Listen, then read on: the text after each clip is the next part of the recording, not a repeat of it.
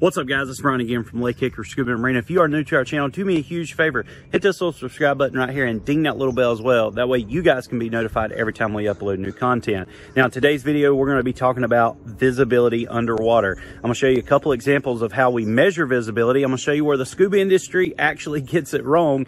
And then I'm going to talk about the green-blue scenario. Everybody thinks green and blue water is always going to be crystal clear and it's going to be the prettiest water out there, and sometimes that's the furthest thing from the truth.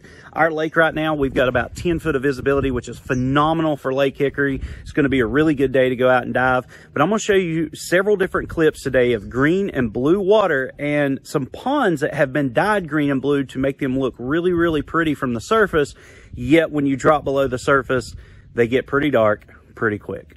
So whether you're used to diving your fresh quarries where you can see maybe 20, 30 feet, or you love the warm tropical waters where you can see 100, 200 feet, or maybe you're even a cavern or a cave diver where it's really dark, but it's super crystal clear down in the Florida Springs, or even the cenotes down in Mexico, visibility for a diver is typically measured horizontally.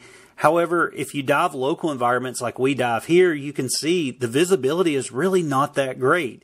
And typically when we think about what visibility is, we measure it once again in a horizontal axis. The real way to measure visibility, or more accurately to speak, the clarity of water should actually be measured vertically. And I'm going to show you a device called a Secchi Disk and how it's actually used to measure water clarity or water visibility. A Secchi Disk is a device that is basically a black and white circular disc that is attached to a rope that has predetermined measurements already on it. And basically it is lowered down into the water column and just till the point where it can no longer be seen. Once you've reached that point, you're going to slowly retrieve the disc up just to the point where you can actually see it, and you're going to measure the distance underwater of what you can actually see based off how much rope is let out. This is called the Secchi depth, and you can measure this in feet or meters, and it's also going to tell you the clarity of the water, or in short, the visibility of the water as well. So here at our local lake, we can take that exact same principle of the Secchi Disk and we can actually determine visibility. I know at the bottom of the stairs there, the water is probably about 6 inches deep. So obviously I've got about 6 inches of visibility. I know here where I'm standing, the water is about 3 foot deep. So I can tell that we have basically 3 foot of visibility. If we walk on over to the edge of the dock here, the water's going to get slightly deeper. And I can see that we're in about 5 foot of visibility because we're in 5 foot of water and I can still see the bottom. I can walk on over and I can see that we're in about 7 foot of visibility right now because now we're in about 7 foot of visibility. And if I come all the way over to the edge, and I'm not sure if the shadow is really going to let you see it or not, but I can just barely see the bottom there, so I know that we have about 10 foot of viz. Now just to verify that, if I step on over, I can see now that we're in about 12 foot of viz, or 12 foot of depth, and I can't see the bottom. So somewhere between 10 and 12 foot is going to be the current visibility of our lake. Now, there are several other factors here. As you can see out in front of me, it's solid bedrock. That's all that's out there. It's a very dense, hard bottom. As we go on out in the lake, where our training grounds are, way out there, then of course it's going to have a lot of silt and mud coverage, and that's where a lot of that turbidity is going to come up. That turbidity is what's going to really change our visibility, whether we stir it up by kicking our fins or we just stir it up by having boats out here. As wave movements and things go through the water, then of course it's going to stir up that visibility. But this is a great general idea of how we measure visibility in water the correct way.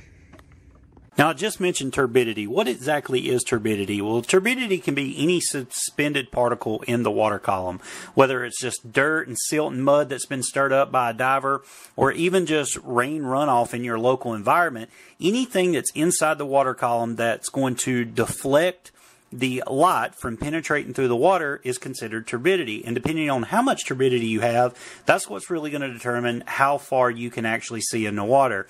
Now, if the turbidity is extremely high, like what we have here in our local lake, then even flashlights in general are not typically going to help you, especially if you've got a very powerful light. That flashlight in itself is going to be reflected back at you because of all the turbidity in the water. Now, if you have a very low light, and this is another reason we prefer lower lumen lights, typically anything 1,000, say 800 to 1,000 lumen light in our local environment tends to be the right amount. Now, your light beam angle is going to really determine how much you can see as well, but typically your lower lumen lights work very well in turbid waters. Now, when we deal with waters that's been dyed, say here in this local quarry that we're diving to do work at, you'll see just how green and blue the quarry is. However, as we get down deeper, you'll notice just how dark it is and how much turbidity is actually in the water. Because of the dye that's been put in there to make it look beautiful here at the surface, it actually eliminates any type of penetration of light, and that's why it's so dark. Plus, our visibility is not quite as great, and we can't see as far horizontally because of the turbidity of the dye itself. So even though the water's blue and green, we're still not going to have the visibility that you think you would have just because of what the surface looks like.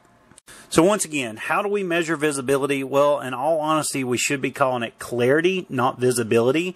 And we're never going to measure horizontally. And for some reason, that's just what the scuba industry does. Whether we're trying to measure a shipwreck and how much of that shipwreck we can see at a time, we should really think about the clarity being measured vertically from the surface down, not necessarily how far we can focus horizontally in the water column. And a good, accurate measurement of what the clarity should be like should be measured with a Secchi Disk, or simply what we can see from the surface as well. So there you go, guys. How clear is your water? What is good visibility to you? Is it 5 foot, 10 foot? It's typically what it is for us here in the lake. Or is it 100 to 200 foot like you'd see out in the oceans or a spring or somewhere like that?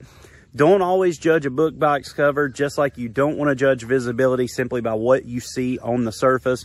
Sometimes getting underwater and just seeing what you can see is the best way to measure visibility. Remember, the scuba industry always says it's how far we can see horizontally, when technically it's how far we can see vertically in the water column. Guys, I really hope you enjoyed today's video. If you did, give me a big thumbs up. Definitely share it as well. As always, make sure you follow us on Instagram and Twitter, like us on Facebook, pin us on Pinterest, subscribe to us here on YouTube. And as always, guys, we appreciate your business.